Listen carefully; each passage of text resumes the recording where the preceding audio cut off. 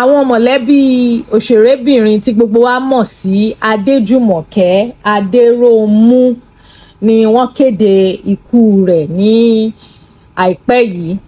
A gbọ́ wípé ó kú ní on the 6th of April 2024 ìyẹn ìjẹta, ṣùgbọ́n èní ọjọ́ Monday 8th of April ni wọ́n máa sin. Ọmọdébìnrin yìí ṣẹ̀ṣẹ̀ ṣe ọjọ́ ìbí tán ni, kò pé ọ̀sẹ̀ kan ni ọlọ́jọ́ dé. Tẹ́ bá lọ sórí Google, àwọn kan á sọ wípé 37 years ni, ṣùgbọ́n àwọn tó mọ̀ délédélé wọ́n ní 40th birthday ẹ̀ ni ó celebrate tán kó tó di wípé ikú dóró. Gbèsè kúkú ni kú, gbogbo wa náà la máa san. You know, death is inevitable. Àdúrà tí gbogbo akàn máa ń gbà ní wípé kí ikú má mú wa lọ ní rèwerèwe. For me, this is very depressing because this young lady, for a while, ó ti wà out of the social scene àti ẹ̀mọ̀ nǹkan tó ń ṣẹlẹ̀ sí. So àmọ́ bóyá ó tiẹ̀ sick. Àwọn kan wo picture ẹ̀, wọ́n sọ pé from the picture wàá rí wípé ó ti rù gan, bóyá ó wà depressed, bóyá kinní kan. Me, I don't think so, because if you look at her picture from way back, bó ṣe ti kéré nìyẹn. And àwọn kan tí wọ́n dẹ̀ mọ̀ délédélé wọ́n ní pé no, bí stature ẹ̀ ṣe rí nìyẹn. Fún ẹ̀yin tí ẹ ò bá mọ̀, in fact ẹ máa mọ̀ ni, tẹ́ bá rí Alákadá movie Tóyìn Abraham, ó ṣe a very prominent role níbẹ̀, àbí major role ni mo fẹ́ sọ. Òun ló ṣe, mo ti gbàgbé orúkọ ẹ̀ nínú movie yẹn, but mo mọ̀ pé òun ló ṣe, ó ṣe roommate Tóyìn Abraham tó ní aṣọ, tó ní bàtà púpọ̀. Tẹ́ bá rántí, ó jẹ́ bí, ó dà pé bí àbúrò Lateef Adédìméjì ló ṣe nínú movie yẹn. Then for many years ó feature nínú Jenifa's Diary as Esther nínú saloon yẹn, but about 2-3 years ago wọ́n discontinue character nínú Jenifa's Diary yẹn. However, after yẹn mo ti rí àwọn poster ẹ̀ tó ṣe àwọn bíi movie mélòó kan. In fact, mo rí poster ẹ̀ pẹ̀lú Déyẹmí Ọ̀kánláwọ̀n. Ó jẹ́ ìyẹn movie yẹn jẹ́ ìkan nínú àwọn movie tó ṣe ń gbà yẹn, but after that mi rò pé bóyá mo máa ń rí anything or àbí mo máa ń gbọ́ anything nípa ẹ̀ mọ́. Nígbà tí mo ń ṣe research mi nípa Jumoke, mo lọ sórí Google, mo wá ra àwọn interview ẹ̀ tó ṣe.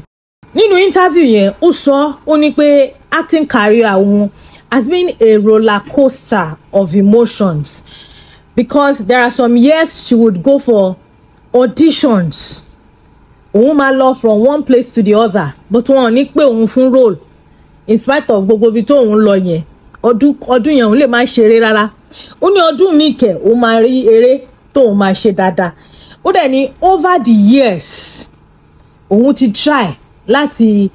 get àwọn skill set fúnra òun lórí ọ̀rọ̀ eré yìí. Jumoke náà ò kéré nínú ayé o. The first movie role ẹ̀ tí mo rántí pé ó ṣe òun ni movie Arúgbá. Yes, ó wà nínú Arúgbá pẹ̀lú Bukola Awoyemi. Ẹ mọ̀ pé Bukola Awoyemi ló play lead role ńbẹ̀ yẹn, but òun náà play role nínú movie yẹn. So Mr. Tunde Kelani ni wọ́n kọ́kọ́ gbé lady yìí jáde nígbà tó kọ́kọ́ ń ṣe movie. Honestly, she's very good. Nínú interview ẹ̀ yẹn ó wá ń sọ, ó ní kí ló dé tó ṣe kí máa ń ṣeré Yorùbá, pé àzọmọ Yorùbá náà, ó ní òun ò mọ̀ pé bóyá Yorùbá òun ò fi bẹ́ẹ̀ dà tó ni, pé bọ̀tọ̀ òun ti improve gan o. Ẹ mọ̀, ó wá ń rẹ́rìn. You get what I mean? Because gbogbo ṣẹ́rí kí èèyàn máa ṣe acting kò ń ṣe nǹkan tó easy o. Torí ẹ̀ ló ṣe jẹ́ pé most of them wọ́n máa lọ ń join caucus tí wọ́n wà yẹn ló máa fún wọn l'opportunity, wọ́n máa ṣiṣẹ́ London àwọn ọ̀gá kan, àwọn yẹn máa feature wọn. But even at that, ó bá lọ join caucus ìyẹn ò mean pé kó di star o,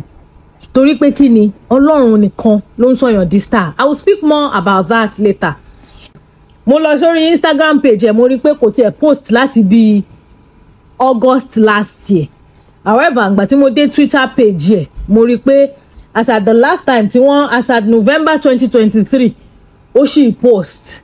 So it's not as if she has been, but tabawo November sí àsìkò yìí, we're talking about bóyá 6 months nsìn. So mi ò mọ̀ bóyá ó wà sick for a long time ni o, àbí nǹkan tó ṣẹlẹ̀ yìí ó kàn wà sudden. Now mo wá lọ sí under Instablog Naija,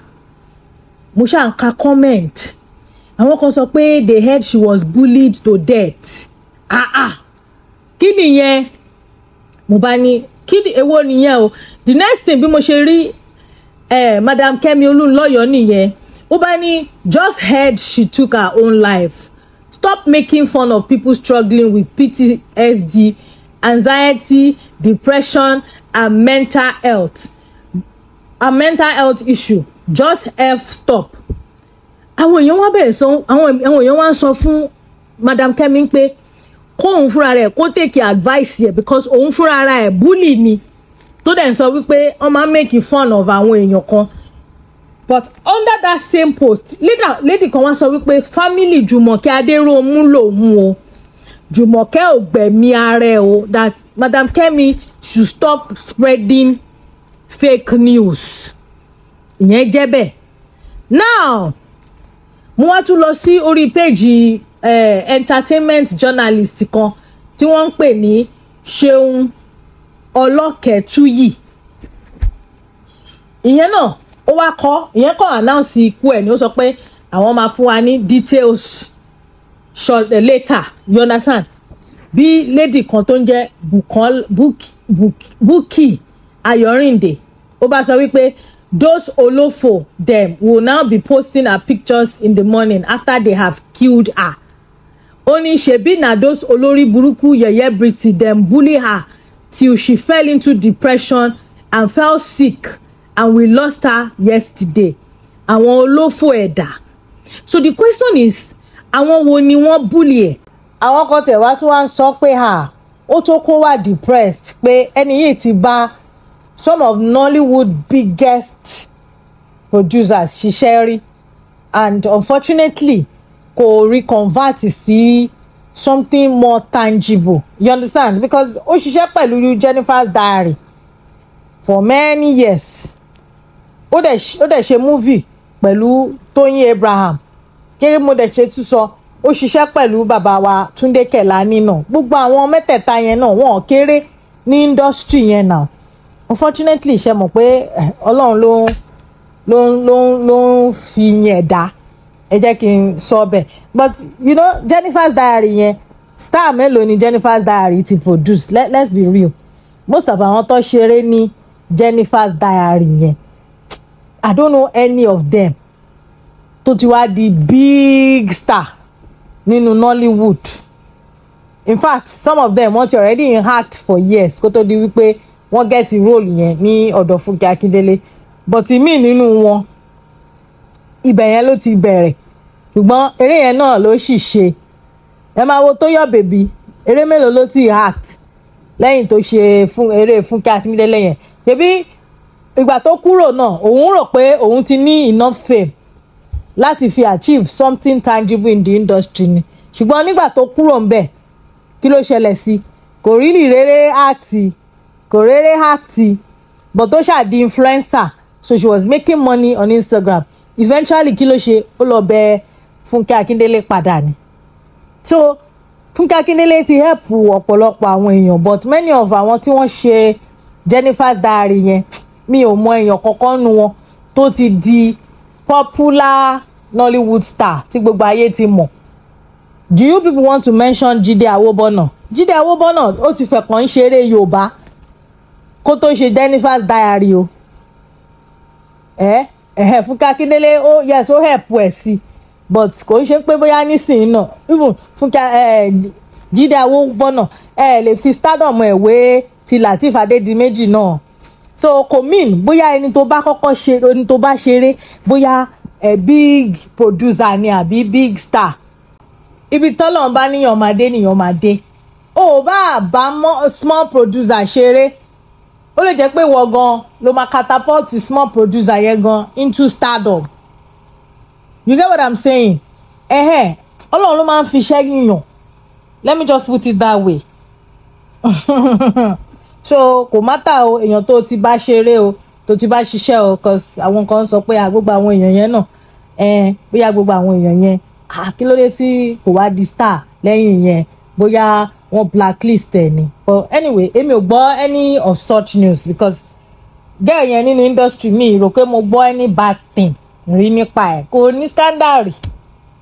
gbọ́ rí pé ó fẹ́yàn kan ó búyàn kan ó jà mi gbọ́ anything nípa ẹ̀ rí ju pé bóyá àwọn eré tó ṣe yẹn to me I don't know bóyá mi dẹ̀ mọ̀ kìnìún even tó bá search gan you won't really find any scandal about her.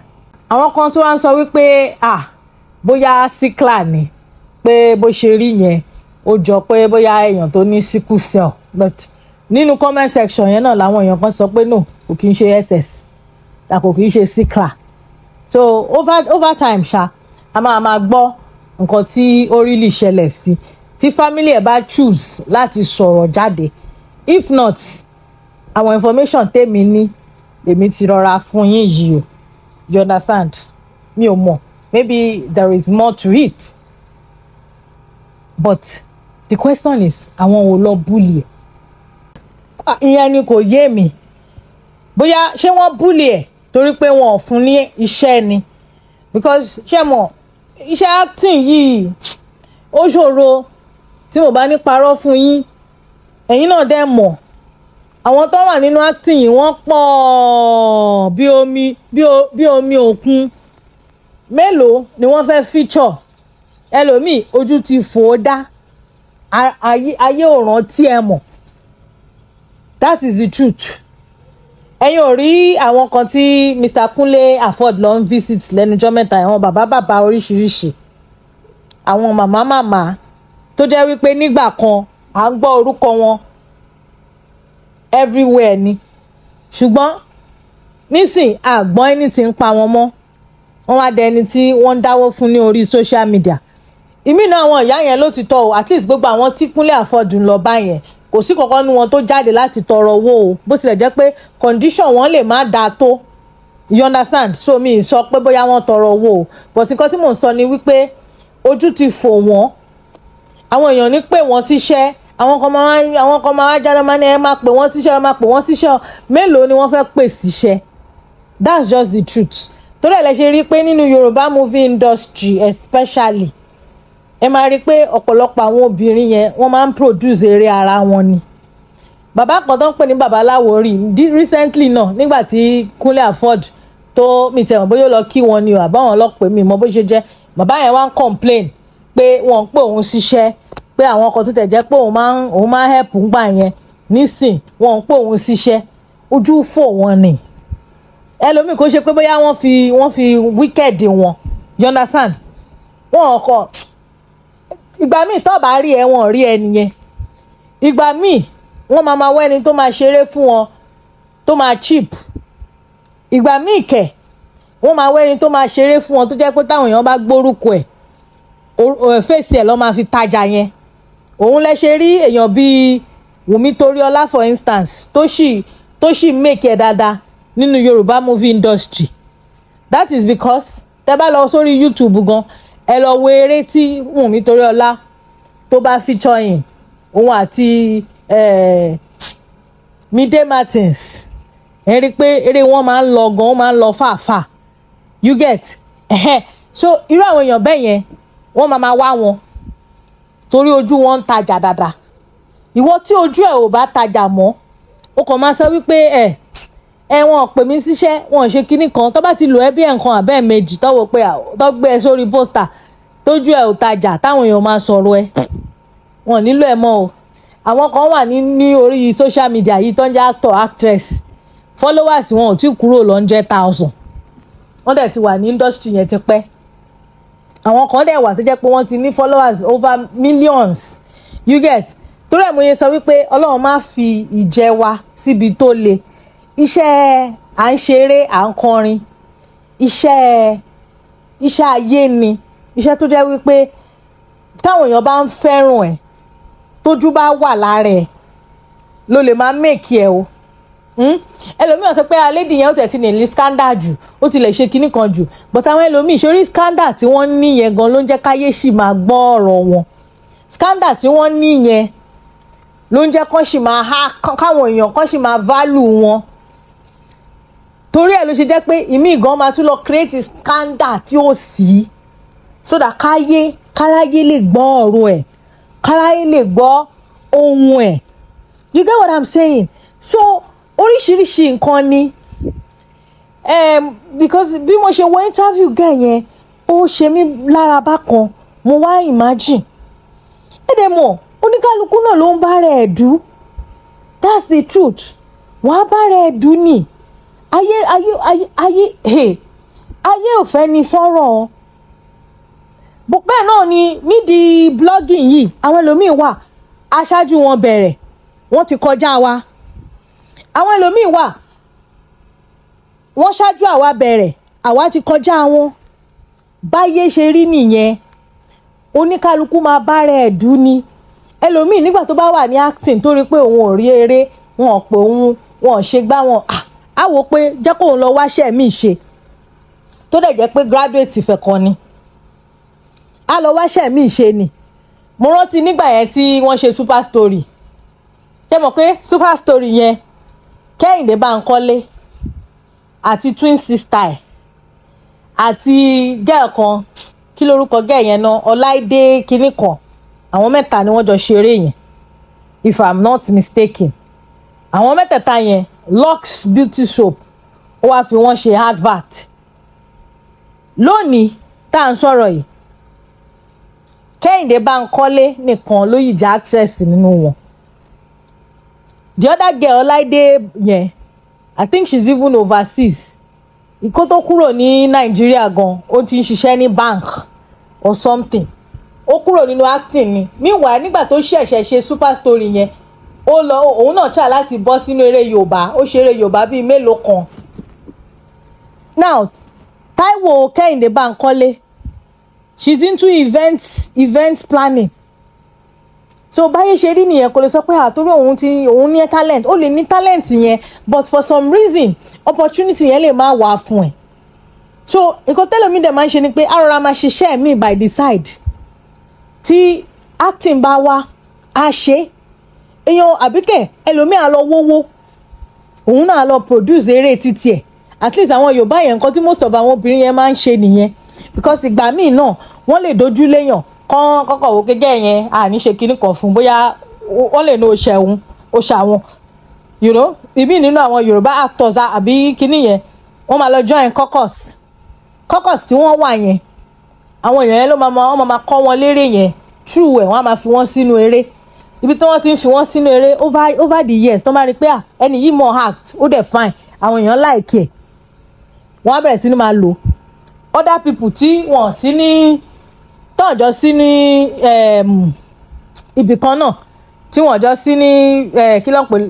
vicinity kan náà àbí báwo ló ṣe ń sọ àwọn yẹn náà lè tún máa pè é ṣeré mo rántí Lizzy Anjorin ó ṣe show kan lọ́jọ́ kan ó wá ń sọ pé ní movie industry yẹn caucus wà ń bẹ̀ pé àwọn ọdún fá wọn ò pè òun fẹ́rẹ́ rí kinní kan wọn ò pè òun fẹ́rẹ́ rí ṣẹ́mọ̀ yes àmọ́ Lizzy Anjorin but the truth is that Lizzy Anjorin kó tó di pé kò ṣeré mọ́ kò ń ṣara àwọn A-list o tẹ́ bá mọ̀ ẹni tó bá jẹ́ A-list that is ó ti cross over from one location to the other Lizzy Anjorin Abẹ́òkúta ni ó ti ṣeré Abẹ́òkúta yẹn náà ni most of eré tó ṣe 90% àwọn ará Abẹ́òkúta ibẹ̀ ló máa ti ń lò ó gbogbo àwọn Èkó nǹkan yẹn wọ́n ń lò ṣeré but kò ṣe pé wọn ò mọ̀ kò dẹ́ ṣe pé kò lè act bó ṣe ṣẹlẹ̀ nìyẹn but àwọn kan wà tó jẹ́ pé all rounder ni wọ́n ti lò wọ́n lábẹ́òkúta wọ́n ti lò wọ́n ní Ìbàdàn wọ́n ti lò wọ́n lẹ́kọ̀ọ́ wọ́n ti lò wọ́n ní kíníkan àbí ṣé ẹ fẹ́ sọ pé Ọdúnládé Adékọ́lá ò ń ṣe all rounder ni gbogbo bí wọ́n ti lò torí táwọn náà bá ti wo eré ẹ̀ tó bá ti ṣeré bàtà bá ti rí pé eré ẹ̀ gbogbo ayé máa gbé àwọn èèyàn láìkè eré ẹni yìí gan wọ́n máa pè é ni kó wá ṣeré tàwọn náà kò ń ṣe pé àwọn ti Abẹ́òkúta níbi tó ti jáde yẹn nìkan ni wọ́n máa lù ẹ́ no Tóyìn Àìmákù kó tó di pé ó kúrò ní Yorùbá kìnnìkan oríṣiríṣi ló ń lò àwọn Funke Akindele náà